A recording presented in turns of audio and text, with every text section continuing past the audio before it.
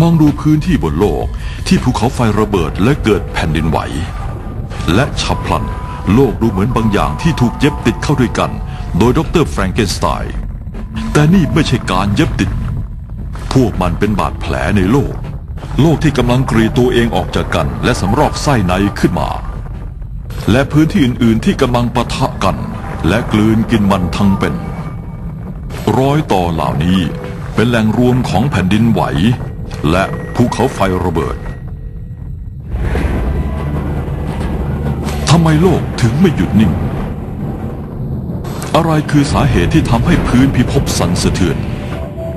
ภูเขาไฟปะทุด้วยแรงระเบิดและภูเขาใหญ่ทะยานขึ้นสูงเสียดฟ้า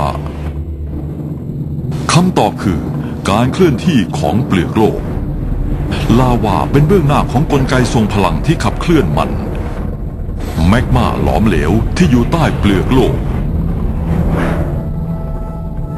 พื้นผิวของโลกถูกทำให้แตกออกเป็นชิ้นๆในขนาดต่างๆเรียกว่าเพลททั้งหมดเลื่อนไปรอบๆเหมือนการชนปะทะในวงรถบัมเพลทลอยตัวทั้งที่มีขนาดมหาศาลเพราะมีวัตถุที่หนาแน่นกว่าอยู่ข้างใต้เพลทส่วนทวีปเบาที่สุดจากทั้งหมดพื้นผิวแกรนิตของพวกมันซึ่งอาจจะดูหนักอึ้งสำหรับเรา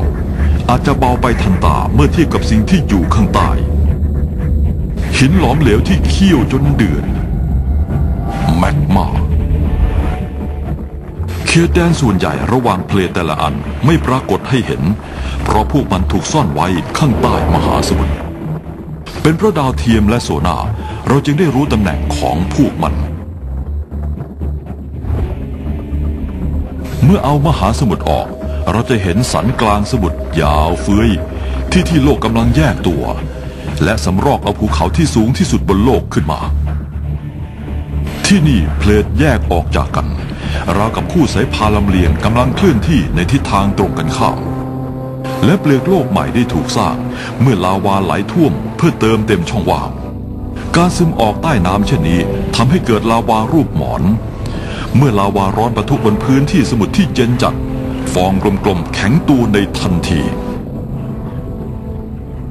เมื่อลาวาดันออกมาจากข้างใต้มากขึ้นรูปหมอนขยายตัว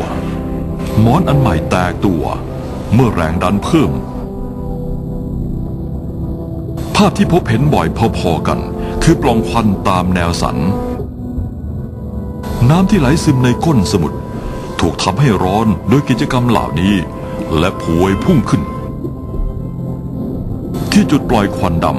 ำน้ำที่เพิ่มอุณหภูมิถึง350องศาเซลเซียสไหลพุ่งคาดว่าหยดน้ำทุกหยดในมหาสมุทรโลกจะผ่านปล่องน้ำร้อนใต้ทะเลในทุกๆ3 ล้านปีในภูมิประเทศแห่งหนึ่งที่โลกกำลังสมคบคิดฉีกตัวมันเองและคุณไม่ต้องลงน้ำเพื่อจะดูมันเท้าของคุณไม่ต้องเปียกแม้สักนิด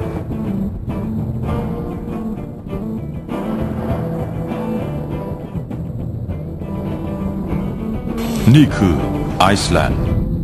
ที่สันกลางสมุทรจัดการพาตัวเองขึ้นฝั่งที่นี่โลกเคี่ยวอยู่ในน้ำซุปของมันเองร้อนจนระดับที่มนุษย์ได้เพลิดเพลินในสปาธรรมชาติเรามักพบเห็นภูมิประเทศที่ไม่เป็นมิตรอย่างหินสีดำและน้ำแข็งสีขาวที่นี่เช่นกันคุณสามารถยืนเท้าหนึ่งในอเมริกาและอีกเท้าหนึ่งในยุโรป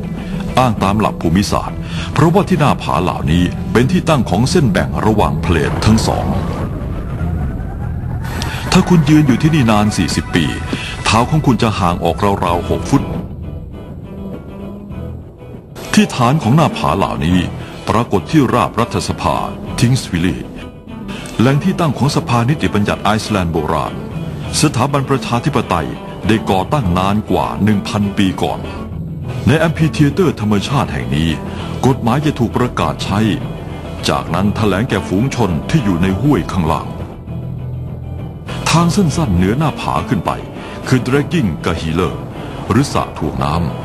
สระน้ำใสบริสุทธิ์ที่หญิงนอกใจถูกถ่วงน้ำนี่คือหนึ่งในที่มีการเคลื่อนไหวทางภูมิศาสตร์มากที่สุดบนโลก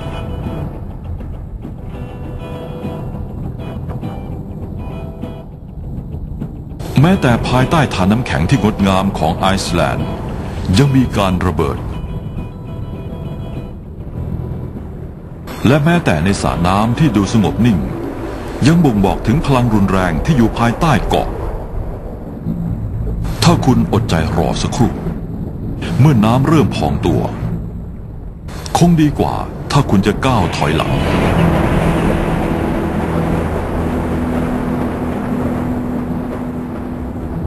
คำว่าไกเซอร์เป็นภาษาไอซ์แลนด์ซึ่งเหมาะสมและถ้าคุณพลาดมันไป